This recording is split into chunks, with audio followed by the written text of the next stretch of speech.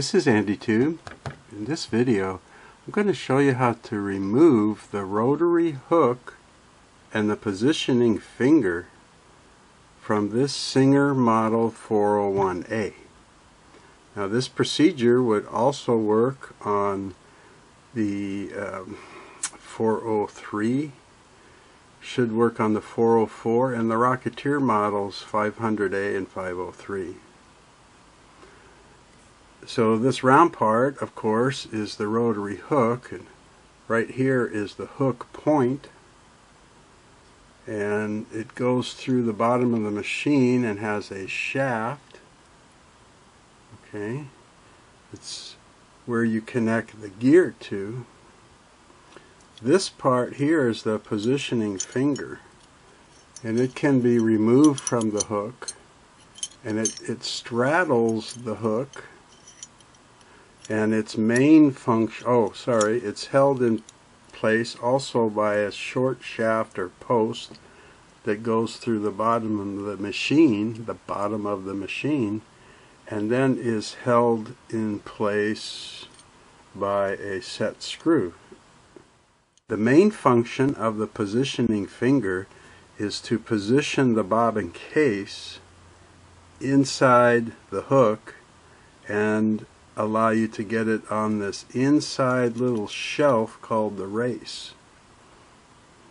So you notice this part right here, and you see the notch up at the top of the case. That hooks right in there like that, and then you can slide the bobbin case onto the race. So positioning finger and the hook. Okay. The hook comes and the positioning finger both come right out the top bed of the machine here.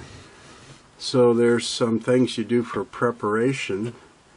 You will remove the needle if you have a needle in place in the machine. And you need to remove the presser foot.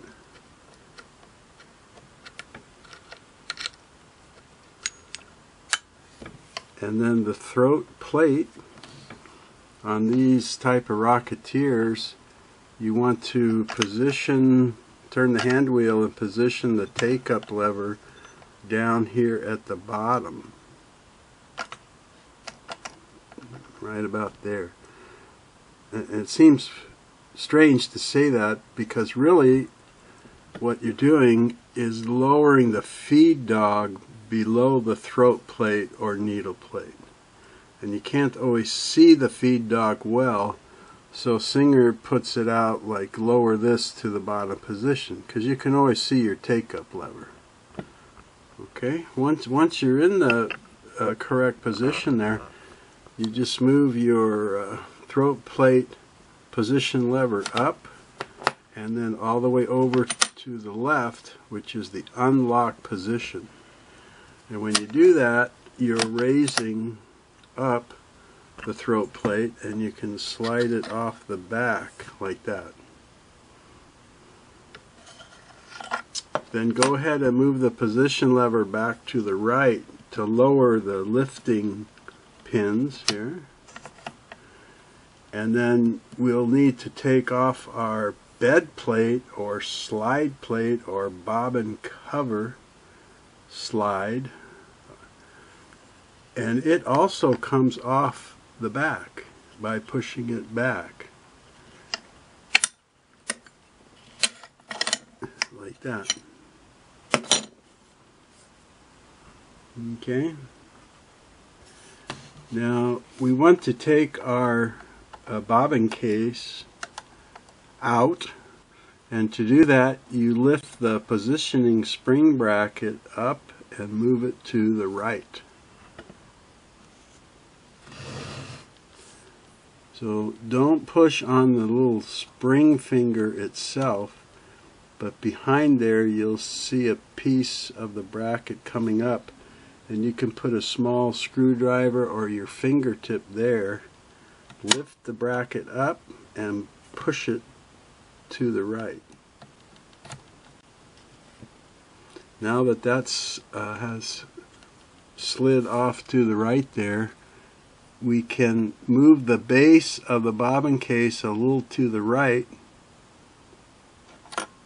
See how it fell off the hook race now? That moves it off of that positioning finger, and we can lift the base of it up and take it out.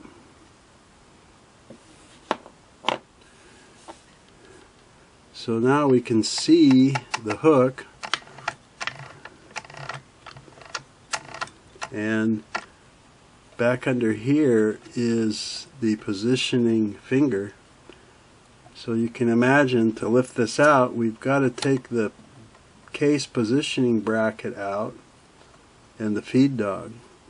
So to take this out, we're first going to push it back to the left like we would against the bobbin case, but then we're going to lift it up and keep pushing left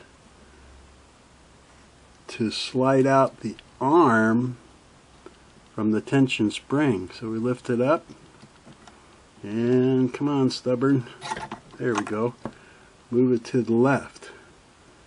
So you can see now this arm that goes under the bed there, and under the bed back in there is the tension spring that holds it in place. So by moving it out of that tension spring, you can lift it out.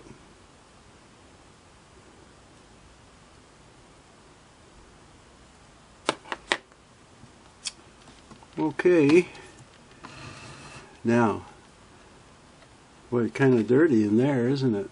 See why they say to take off that throat plate and take your lint brush in there? Trouble hasn't been cleaned up in a long time here, huh? Okay. Anyway, let me get the correct screwdriver here, and we'll take out the feed dog. This is one of the places I love to use my mini ratchet from Chapman Manufacturing Company, because it can be a tight fit getting a screwdriver past the head or nose and down into these two screws. That's why you see a lot of damaged screws. So if you have some kind of a little ratchet like this, or an offset screwdriver, that's the best to try and use.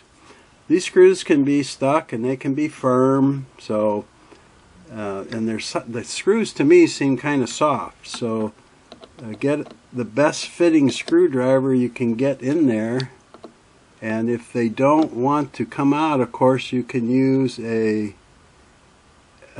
penetrating oil, and you can also use like a hair dryer to heat them up a little bit. I'm showing you from the back side here because I can get a little bit better view of in there, and I've got the presser bar up, and you can see it's still a tight fit to get that in there. What I'm going to do with this ratchet is just get them loose, but you can take them all the way out with this, or you can get them to where you can get your fingertips on them and then take them out. If you drop a screw down in there, don't worry, you'll find it in the bottom of the machine or under the machine, because once we get all this off of the top, we have to go take out a couple of screws on the bottom side of the machine. One thing that I meant to mention in the beginning was, if you take out the hook, you very well may need to re-time the needle point to the hook after you put it back in. So just be aware of that. And there can also be, sometimes there can be another adjustment you have to make. But usually you would only be doing this hook removal if you had like a damaged hook point, or maybe you wanted to do a super cleaning down in here if you have a lot of old grease and stuff. When Terry recently communicated with me about taking out the hook, and we had some emails back and forth, I realized I don't think that I had ever done a video of taking the hook out on a slant needle machine. So I thought about that, and that's why I said in the beginning that Terry kind of gave me the inspiration that I should do this video while I'm working on trouble here. So there's the two little screws that hold in the feed dog. So we've got that out. Got all my parts put away here in a nice little magnetic bowl in the hopes that I don't lose them. And now we can see some more of that hook and all the lint back here. Well, and the position finger. So we're ready to go to the underside here. So I'm going to put a towel down behind the machine and lay the machine on its back and get set up to show you that. That looks pretty good here. This is the hook gear right there, and that shaft end that you're seeing is this part right here. And you'll see that bevel gear mates with another bevel gear that's on the hook drive shaft that goes over here, and you have another bevel gear set in here that is powered from the vertical shaft that goes up to the arm of the machine. So when you turn the hand wheel and the upper arm is rotating, a gear there transfers power to this, and the bevel gears make the hook drive shaft here rotate over to this gear set, which will make the hook gear rotate and make your hook turn. Okay. Now one thing I was hoping you could see in here, it's hard for me to tell through the camera, but see if maybe I can get another light over here. The set gear or set screw on the drive gear and the hook gear, they usually line up on the same line. So right there is the set screw on this gear, which we don't do anything with, but it lines up right over here with the set screw on the hook gear.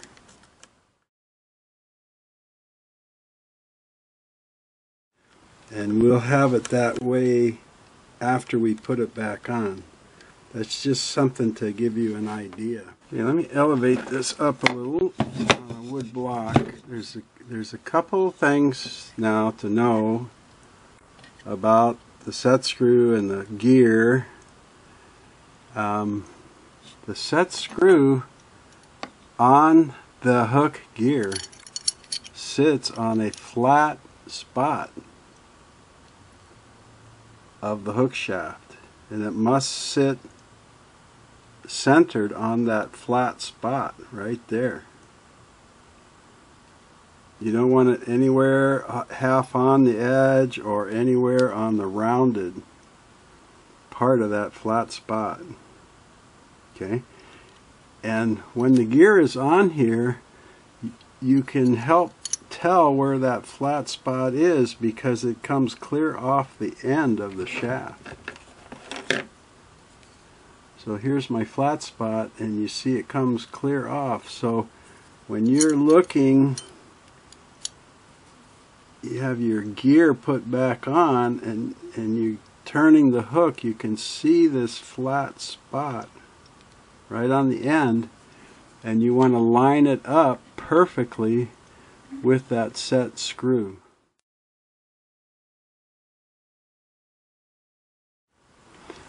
Okay, and I'll talk more about this when we go to put it back on. But that's one thing to keep in mind. The other thing is that these gears are factory meshed to just mate up perfectly.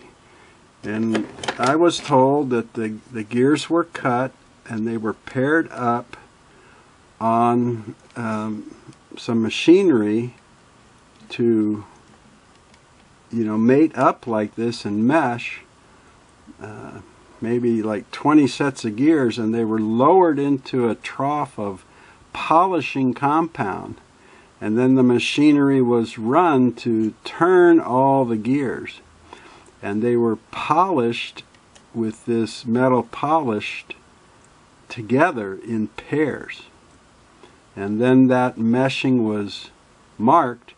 So when the person assembling the machine knew to do that same mesh, line up the mark to mark, so that the gears would be meshed at the perfect spot.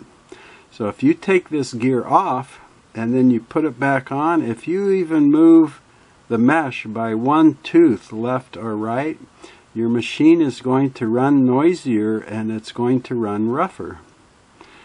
Because besides the factory mesh, now it has however many hours of running where those teeth have even meshed and polished to each other more. So the way to avoid a problem is, before you take the gear off, that you mark the teeth of the two gears, the drive gear and the hook gear, so that you know where they go back together. And the way Singer suggests that is that you take a single tooth on one gear where it goes between two teeth on the other gear, and you mark that spot. So later when we put this back on, we're first going to put the mesh properly and then turn the hook so that the flat spot is under that set screw. Okay. Now there's a few ways. Some people just use a Sharpie, you know, to mark this. In the service manual it says to use a crayon or chalk. Okay. So I'll show you what I do.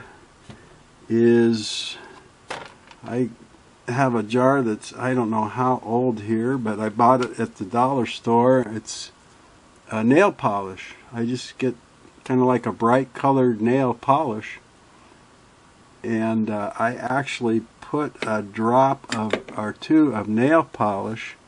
Let me show you here on the where I did it. There.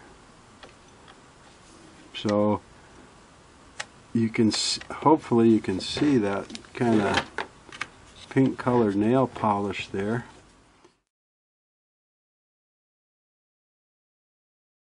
And I brushed it down one tooth of this gear on the left and into the two teeth of this gear. And then I let it dry. Now I wipe this part of the gear with my degreaser cleaner in the hopes that the nail polish would stay on there good. So whatever you mark it with, I suggest that you you know, clean the metal with something, at least alcohol. So if you use a Sharpie or a piece of chalk or whatever you use, that it's got a good chance of not rubbing off, because you start messing and you forget about that and you might rub off your mark. Does Does that sound like I'm saying that because I made that mistake one time? You're right. Later in the video, I'll try and remember to tell you how to fix a meshed gear if you ever encounter that. But anyway, that's why I use the nail polish. Okay? So, what I want to do is remove this, or at least loosen this set screw. Now, set screws on these gears, they can also cause some trouble. The gears get hot when they operate, and the set screw may never have been removed, so it might be in there quite well. And it could be smothered in varnished oil and so forth. So you always want a well-fitting screwdriver, a hollow point, a hollow ground, screwdriver tip if you have one. And they're lefty-loosey, just like most of the screws. Feed dog screws were lefty-loosey. But if you can't break this free, don't strip the head of the screw off, of course, because you're in big trouble. So you can use your penetrating oil and just let it soak, sometimes minutes, sometimes hours. You can also use heat, and you can also get your screwdriver tip into the set screw. Notice that little notch out right there. And then you can give it a whack or two, not too hard. And some people like to do that while they're turning. So if you get your screwdriver in, you're trying to turn left and it just doesn't want to budge, you can keep trying to turn it and give it a couple of sharp raps as you're trying to turn it. And that may help you get it out. The key is usually patience, especially if you're at the point you need penetrating oil. You can put it in the set screw. It's recessed, so you can fill up the hole with it and let it sit. Warm it up, let it sit some more. Try it again hours later or the next day.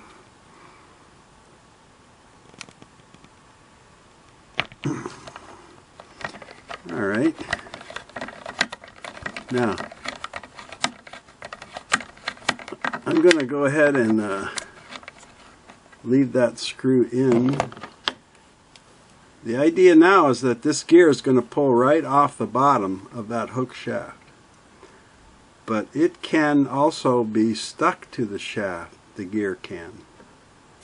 So some ways around that are to pry the gear off. If you don't think it's stuck too hard, you can try that first. You can also remove the set screw and turn it up like that. You've got a nice cup there to hold more penetrating oil that can now get clear down to the shaft area, hopefully, and spread around. Okay? I just have an old wood stick, and I can get it up in there sometimes and start prying down. There we go, and just breaking it free. Don't force it. You don't want to bend the hook shaft, right?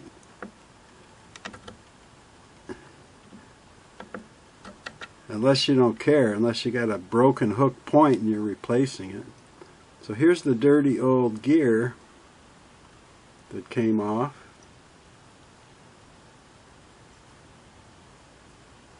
And there's the shaft. That can be stuck in there too, but usually not. If it's turning, you can usually move it up and down. But what's holding this hook in now is that positioning finger. And for that, we've got to position here. We have to go in a hole that is in the casting of the plate here, and when we do that, you'll see a couple of screws in there, set screws.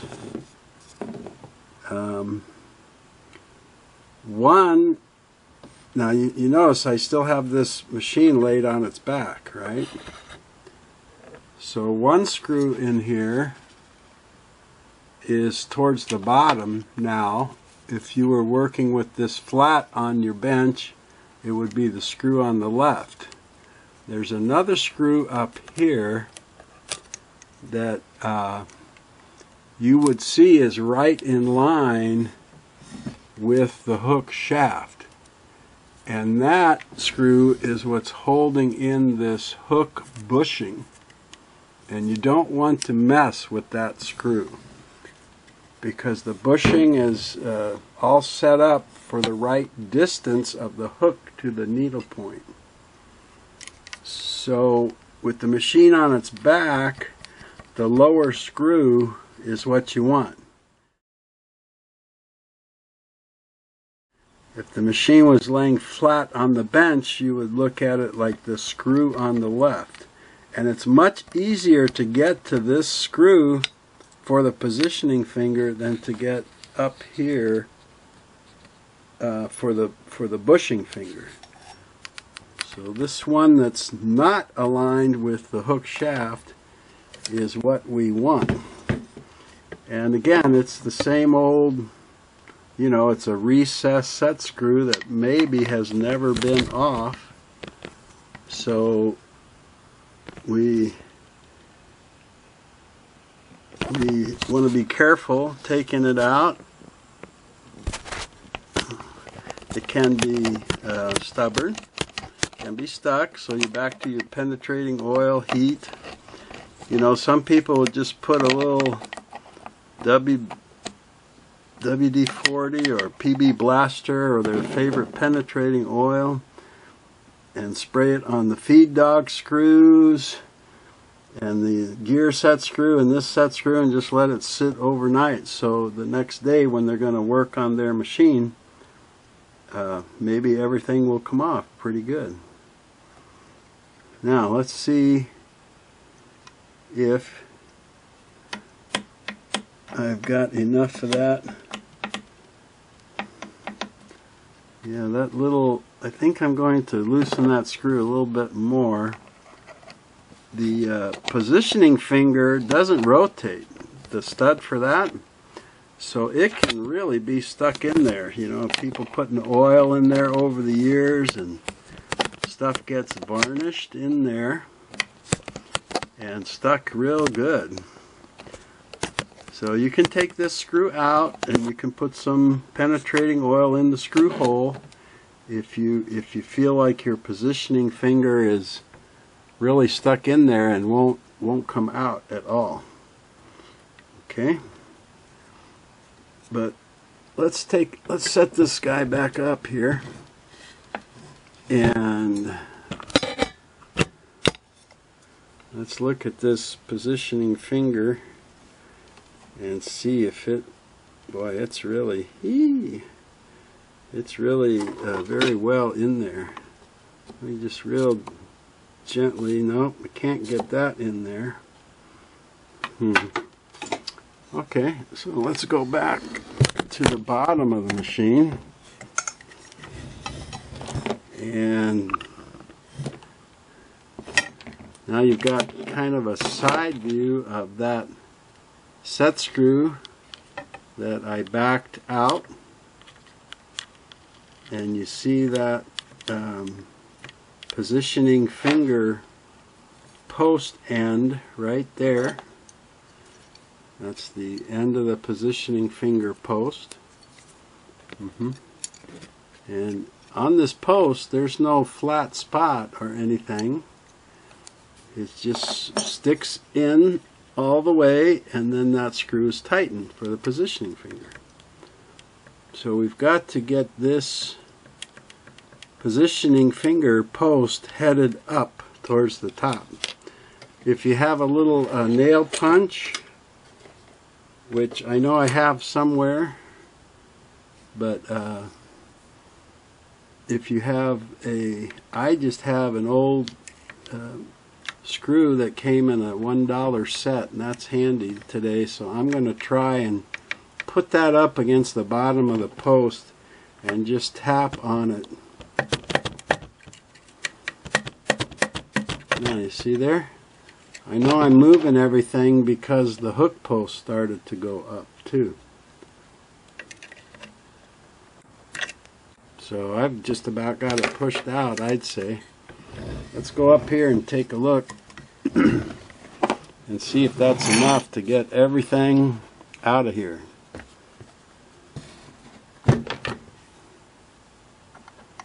Maybe I'll turn my hand wheel and raise up my needle bar.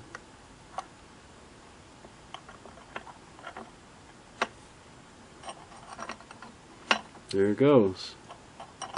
See that? And let me stop here for a second, because I was negligent earlier and I should have spoken about this. I'm sorry, I just realized it when I was looking at this. But before you push this up from the bottom, before you move the positioning finger and stuff, I want you to rotate the hook a little bit and get that hook point away from the positioning finger here. And I also should have told you, which you may already know, the hook is very sharp. It's pointy. It should be anyway. And so be careful when you are handling the hook that you don't poke yourself, and get the hook point away from this, so when you're working on it, the position finger won't rub on the hook point. Okay? Sorry about that. So we've gotten everything loose and tapped out and free here. So let's see if we can remove it all now out of the machine. It should kind of lift right up together where you're pulling the hook. Don't poke yourself on the hook point, and you're pulling the position finger and you're working it up out of the hook shaft bushing, like so.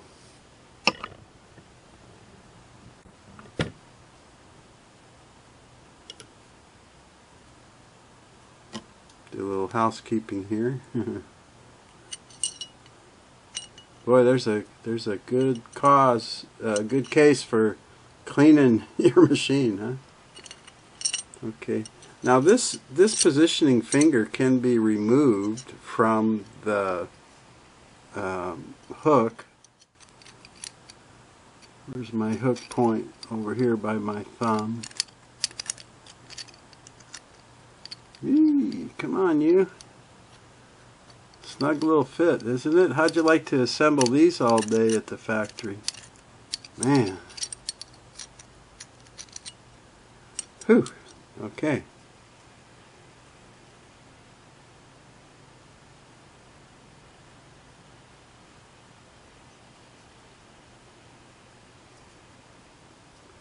Doesn't look too bad in itself, does it? This is very dry, the shaft.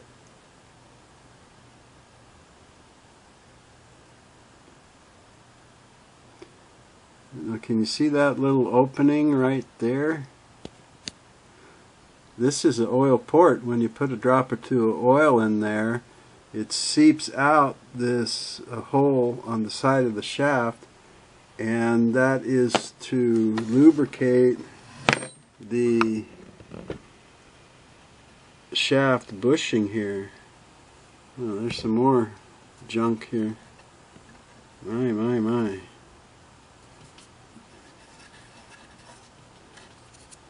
That's the shaft bushing, and you don't want to mess with that. But that's I wanted to point out that oil port and where it comes out here on the side of the shaft. And here's a little look at that.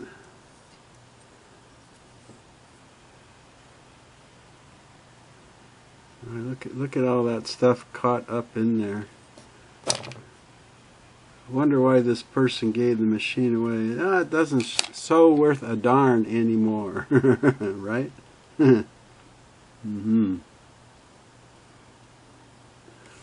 So if we were to put this back on, get my point over here away from it, I think it would go like that. Woo! See how close I got to my hook there? Yeah.